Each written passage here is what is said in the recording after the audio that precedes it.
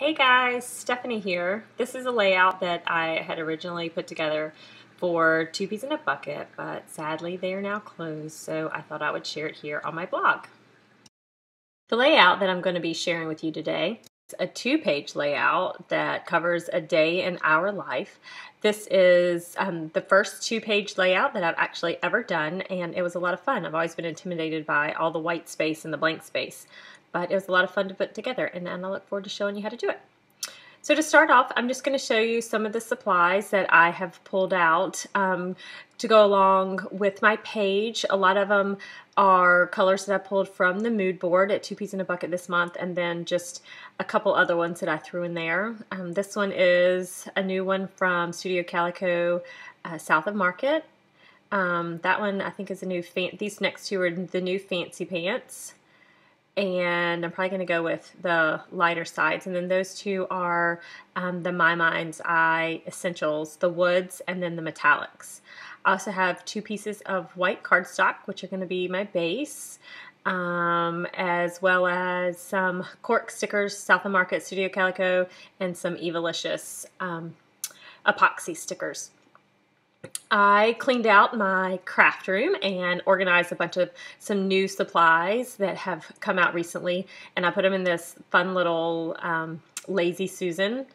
So I have some Chic Tags Transparent Alpha, some Simple Stories tags and little bits and pieces, labels that will go perfect with my page.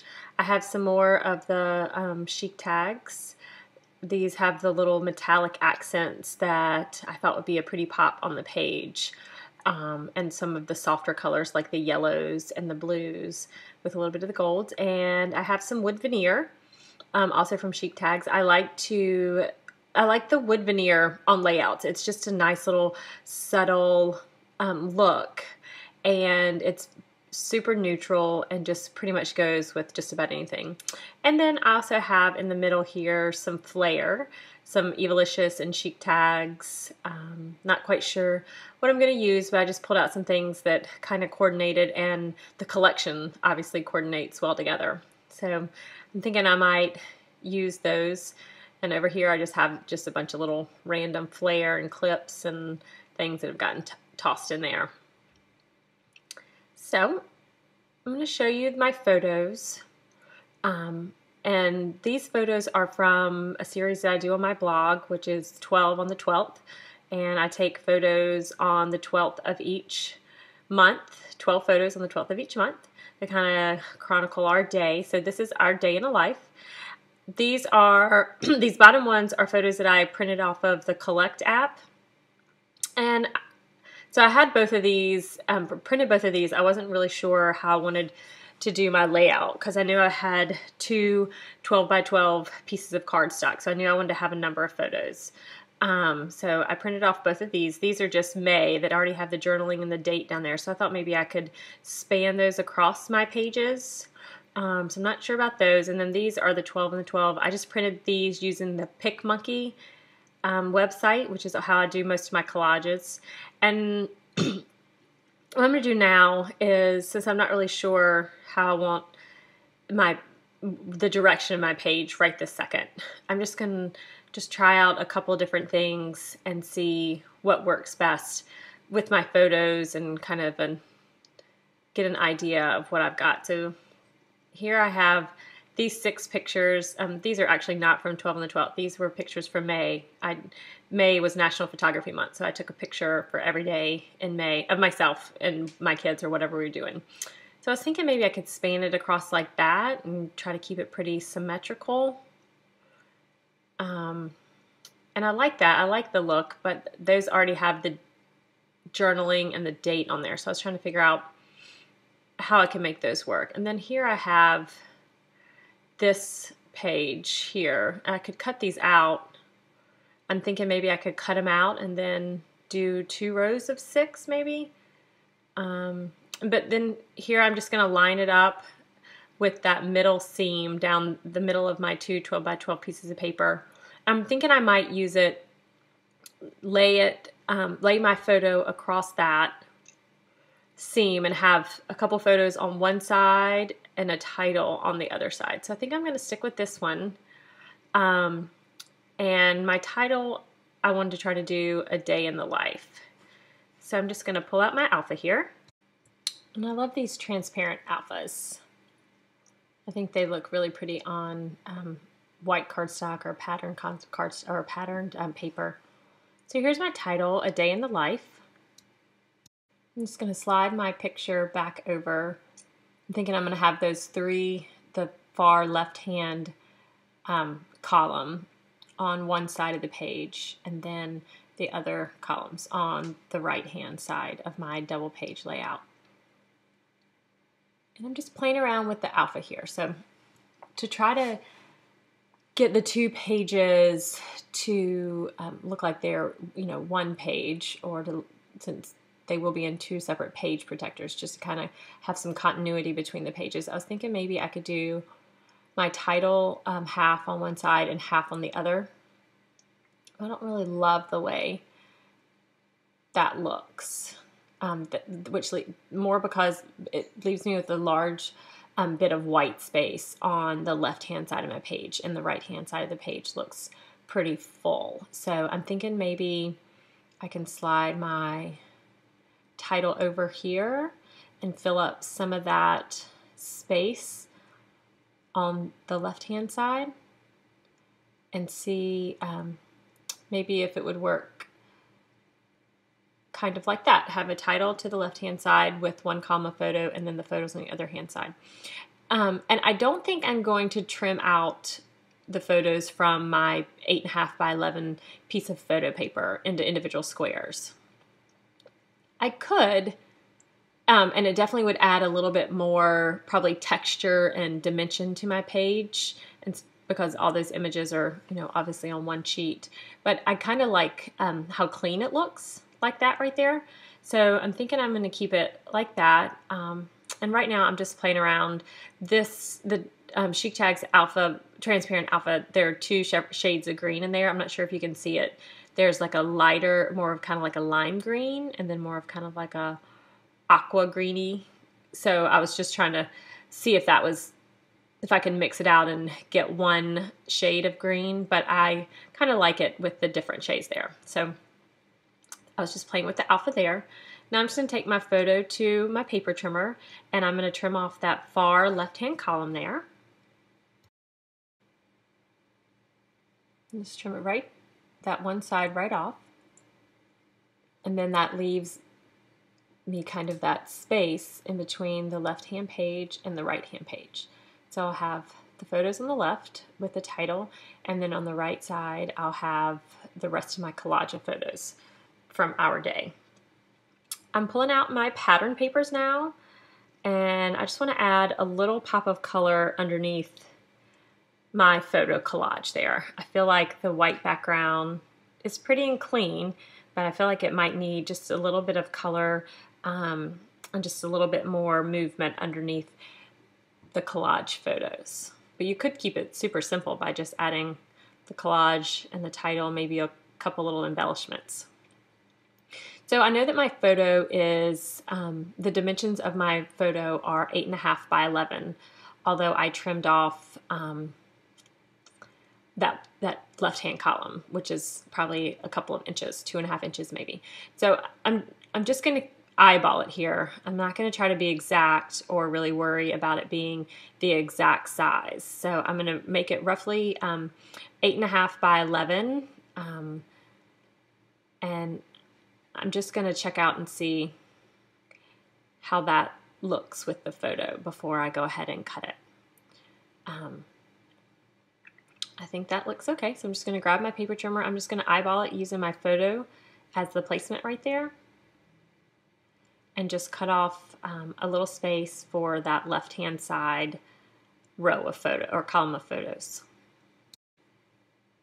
I'm just going to do the same thing here to the piece of metallic paper from the My Mind's Eye Essentials collection. After I get this lined up.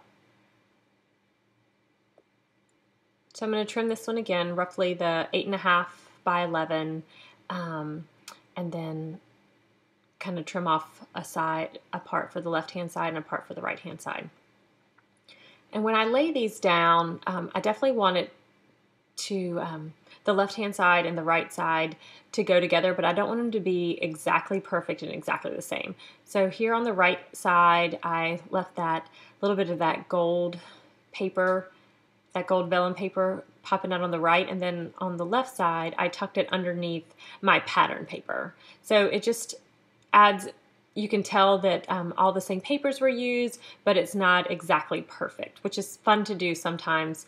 And I often do, instead of trying to make it perfect and every corner square up and every piece of paper square up, just kind of tuck them in there and let each side be a little bit different and keep it from being too perfect and too matchy-matchy. I'm going to straighten my title up there, and I'm pretty happy with the paper layers underneath the photo. And I think now I'm just going to grab out some of my embellishments and just kind of adorn the page with just a simple little embellishments here and there. Nothing too terribly much, but I do want to fill in some of that blank space around the photos and see what looks good there. So in the top right-hand picture, that's my son driving his little car, battery-operated car. I added one of the wood veneer right in the middle of the picture. And then here I have some of those chic tags, the ones that have the metallic little elements, and a couple little arrows and flare. I'm not going to add one to every photo, just so it's not too overwhelming or too many embellishments for my personal taste. So here I'm just pretty much doing kind of adding to my comfort level, which I definitely like to have little clusters of embellishments and little embellishments on my page. So I'm definitely probably may add more than somebody else, or maybe not as many as somebody else. So it's really just a personal preference. So here's some of those simple stories. That's one of those little file tabs. Thinking about maybe sticking that up there and adding the date right there. And I'm just going to sprinkle a few more little embellishments around the page. A couple little the cork accents, grabbed out some stars, just kind of playing around here, seeing what might work. I like adding the embellishments not necessarily around the photos, but underneath the photos or on top of the photos, and just keeping it a little different. So here I have some frames. These are the Maggie Holmes frames from her style board collection. Thought about maybe adding one of those, maybe the gold one, but I didn't really like the way that one looked. And I have just a few more little stickers here. These are the My Mind's Eye Market Street collection. Thought about maybe adding a few of those, just a few more little embellishment clusters. So for this page, it really is a group of photos, a collage of photos, a large title, and then random little embellishments around the photo. It was and is a very simple page, and it's pretty simple to put together. It's really just getting the photos printed sometimes is the hardest part, and adding the little bit of embellishments and figuring out a placement for everything. So I'm going to grab this little tag here, this little label that says today. I'm thinking about adding it under there. They're stickers.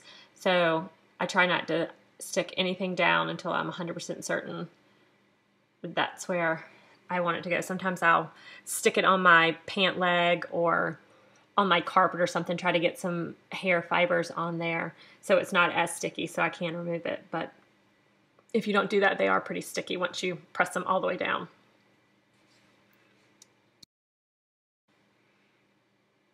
Okay, so I'm pretty happy with kind of the way the page is right now. Thought maybe add in another sticker, just kind of eyeballing and see how things look. But I think I'm pretty happy with the embellishments and the stickers. So I'm just going to use my tiny attacher and I'm going to staple along the middle and then just kind of pull up my edges a little bit so it doesn't lay so flat. And I'm going to use my adhesive and add my first photo strip. And I use my tiny attacher just because I feel like adhesive is such an expensive item. So I try to use my tiny attacher to hold my paper layers and stuff down instead of using a whole lot of adhesive. I feel like it holds papers and photos together perfectly fine. So I'm just going to staple a couple of times and flare up my little edges there. And then added my photo back down to the page right there. And I did use, or I am going to use adhesive on the back sides of my paper layers right now, but I will go back and use a little bit of hot glue to hold them into place because I feel like they're pretty heavy being such a large piece of paper and a couple paper layers. Sometimes I feel like they shift or can move pretty easily. So I'm going to add a little bit of adhesive there and try to get it to stick on down. And then I'm going to go back and we'll add a couple little dots of hot glue because once you hot glue it down, it is not going anywhere. So I'm just going to add this side over here.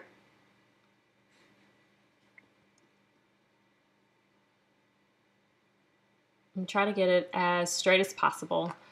And I'm not sure if you can tell from the photo or from the video image right here, but my pictures do not line up, my paper layers do not line up perfectly. So I'm trying to get the actual 8.5 by 11 photo and the white space in between the photos, the columns, to line up, and then the paper layers, some peeks out a little bit below and some peeks out a little bit above. And I'm totally fine with that. I like it being just a little bit different, not 100% straight lines.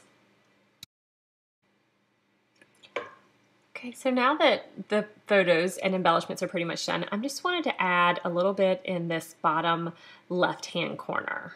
I felt like there was a lot of white space over in that corner, and it would be the perfect place to add maybe a little tag and a couple little stickers, maybe a date or something like that. So I'm going to add, these are just a couple of those stickers from the My Mind's Eye Market Street collection. And one was a banner, I think, or had the little banner on it on the end. And so I just kind of trimmed that off. And then I have a frame here. This is from the Open Road, Crepe Paper Open Road collection. They're chipboard frames. So I was going to add that there. And I'm thinking that maybe I might want to add a tag or something in there. So I just have a small white office supply tag. I'm just going to add that in there with that frame right on top. And the window of the frame is going to give me the perfect place to add a sticker or a few more embellishments. So just grabbed out a lowercase b here for our last name, and then a star. These are the Crepe Paper Open Road Awesome Alpha. I have two of them there. I was trying to figure out if I wanted the lowercase or the uppercase, but I think I'm going to stick with that. I like the pop of that darker color with the sticker, the Best of Days darker sticker on that left-hand column. So I think I'm going to add that there, and maybe sneak in a little Evilicious Today epoxy sticker. And now it's time to get my title into place. So for my title, I think I'm going to stitch my title into place. So these are those Chic Tags transparent letters. And if I used my rolling adhesive, you could probably see the little glue dots underneath the letters, which wouldn't be that big a deal, but my concern would be more about the letters slipping or falling and not staying glued on. So you could always use glossy accents or maybe a little strip of hot glue, but I have my sewing machine right beside me, and I'm going to use my sewing machine to hold my letters into place. So when you run things through a sewing machine, they tend to slip. So I am just going to use a little bit of washi tape. I'm going to sew my letters through the middle of each transparent letter, and I'm going to use my washi tape to hold down the top of my letters, so that way when I run them through my sewing machine, they won't move. I'm pretty sure that Marcy did this on one of her layouts, and I thought it was such a ingenious idea. So I'm going to do it. I learned from her, and I'm going to follow through because it just makes life a little bit easier. So I pulled out the of doing every other word. That way I don't have to worry about my tape, and I could try to make sure everything was lined up pretty well. And again, I'm not worried about them being perfect or perfectly straight. I actually like it when it's a little off center or not so perfect. So as you can see there, I went over and ran it through my sewing machine. You can see the little bit of thread there right through the middle. So now I'm just going to take off the washi and then do the middle layer. So just pulling that washi right off, and then I'm going to add my middle words there, and then use the washi to tape it back down, and then I'm going to take it right back over to my sewing machine and run those letters right through.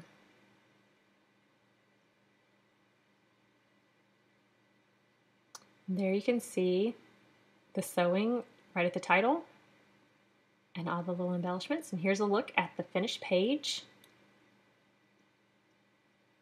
A little bit of detail shots, the stitching and the embellishments. And my collage of photos, I just wrote my journaling down in the bottom right hand corner and then added a date stamp to finish my page. Thanks so much for joining me here on my blog. Hopefully I'll have more videos for you, trying to figure out the best place to share them, but hopefully I'll have more here soon. Thanks, guys.